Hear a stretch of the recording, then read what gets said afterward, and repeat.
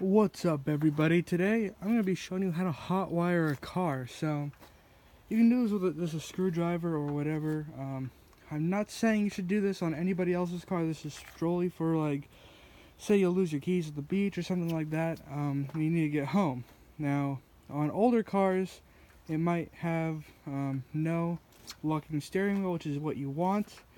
And you can do it other ways than this, but starter solenoid, easiest way. Touch those two terminals together, there you go. Car's going. Now you've seen all these videos on YouTube that are like 14 minutes long, how you can rip out the thing under there and start your car. Well, that's just retarded. Like, you can just, like, someone tried to do this on this car actually, but didn't know how to. They just seen like the movies, you know. They ripped the cable out and they fucked my thing up. But this car isn't stolen, it's mine. I have the paperwork for it. But yeah, you just touch those two terminals together and there you go.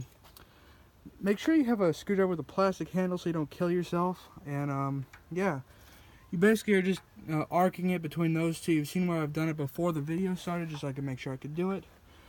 And you need a solid connection. It's not going to do too well if you don't. This car's not going to start for me right now. I didn't pour gas in there. But take a look at this. There you go.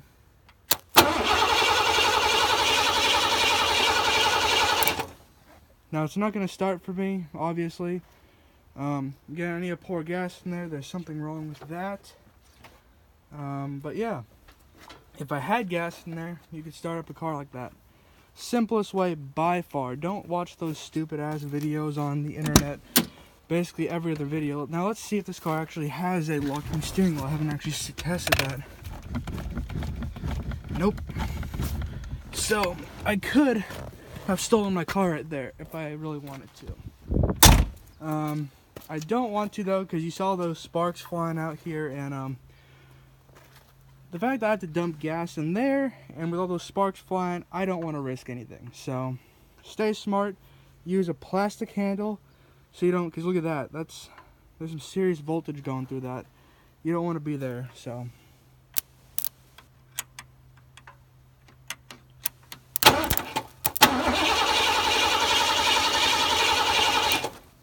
again, just find your starter solenoid. You know, it's right there. This is a starter relay because it's a Ford. You can't do this on a GM because it's down there.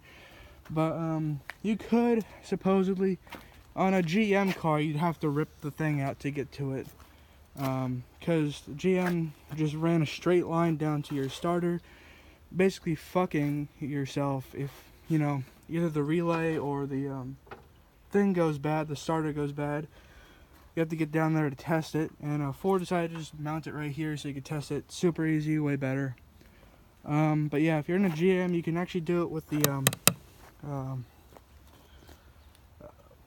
ignition switch. You touch positive to whatever the other one is. I forget which one at the moment, but yeah, super simple. This is a 5-minute video max. I'll show you one more time this works.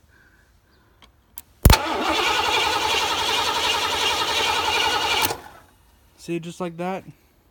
You're gonna have this all over your camera won't focus now, but you'll have this all over your screwdriver. So you're basically gonna be ruining a screwdriver. But hey, if you want to steal a car, no, just kidding. Don't steal a car. Do not steal cars if you're watching my video, because most likely if you're stealing a car out there, it's gonna have a locking steering wheel. You're gonna be fucked the second you try to pull away. So don't steal a car unless it's super old. Actually, don't steal a car at all.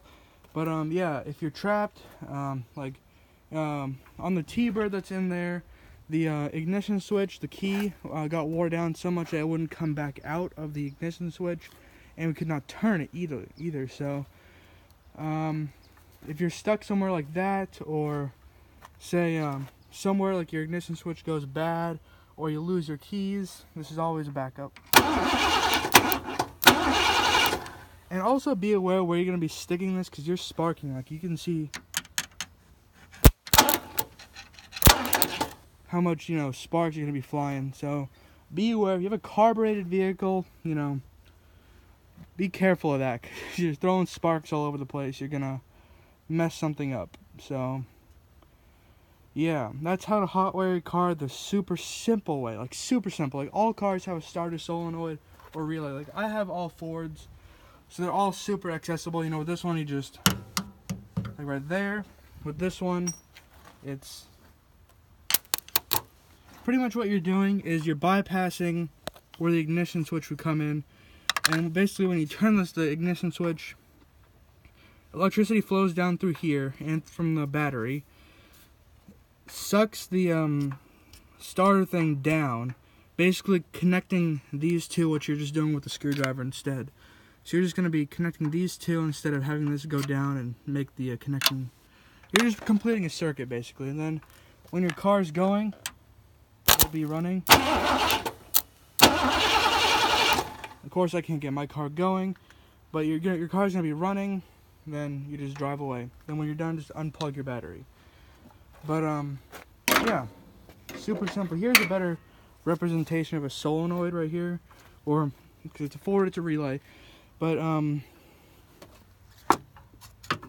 he's gonna be sitting like that in the car. You're gonna take your screwdriver, touch these two together right here.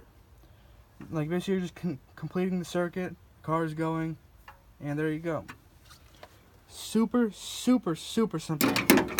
Like all the videos I've seen are pretty much people who've seen movies or are doing like the way harder way of ripping out the dash and stuff, but right there is how you should really be doing it. It's a lot safer relatively and a whole lot simpler. Like on those videos, I mean, it's just like, okay, so here's how you destroy the interior of your car, and basically, or make a screwdriver basically fuck your key ignition switch.